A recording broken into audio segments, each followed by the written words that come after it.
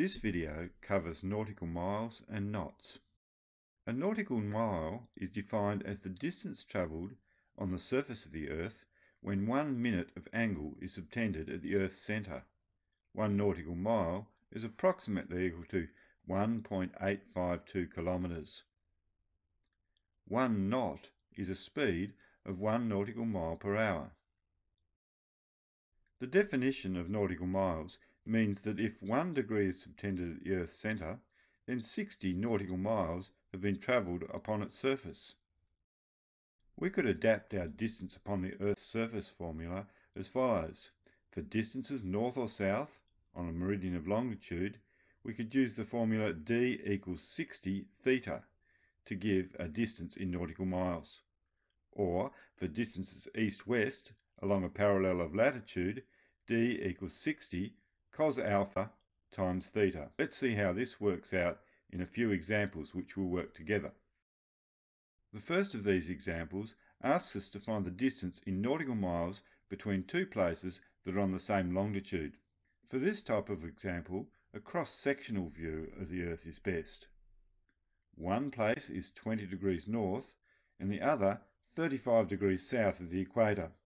The formula for north-south travel in nautical miles is distance equals 60 theta. Theta is the angle subtended by the travel, and it's shown in red. In this case, we need to add the latitudes. 20 plus 35 equals 55 degrees. The rest of the calculation for the distance is fairly easy. In the second question, we were asked to find the time involved in a flight and were given a speed of 450 knots. It is always important to read each question carefully, as some questions are written in knots and others are in kilometres per hour. If the speed is in kilometres per hour, then you want the distance in kilometres. But if, as in this example, the speed is in knots, then you want the distance to be in nautical miles. This question involves east-west travel, so a plan view diagram is appropriate.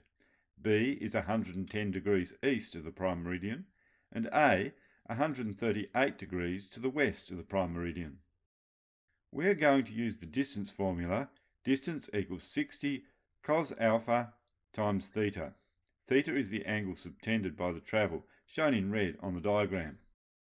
To find this angle, we're going to have to add together the two angles and then take them away from 360 degrees. Theta is equal to 112 degrees. Now we're all set to calculate the distance from A to B in nautical miles. But the question asked us for the travel time, so we need to turn to our old distance, speed, time formula. These formula work just the same when using nautical miles and knots. Time equals distance divided by speed. That's a distance of 6,314.73 nautical miles divided by a speed of 450 knots. Convert your final decimal answer into hours and minutes. And one last thing to show here, because I know that some students have difficulty in remembering speed, distance and time formula. This triangle summarises 3 different formulae. Now the triangle itself is easy to remember because it occurs in alphabetical order. D comes before S, which comes before T in the alphabet. To use the triangle, you cover up the variable that you want to know a formula for. So for example, if we want to find up our formula for distance, cover up D, and you'll find that D is equal to S times T, or distance is equal to speed times time. If you want a formula for speed, then cover up S, and you'll find out that S equals D over T, or speed equals distance divided by time. And if you want to find out a formula for time, then cover up T. T equals D over S, or time equals distance over speed. 3 formulas are summarised by the one handy device.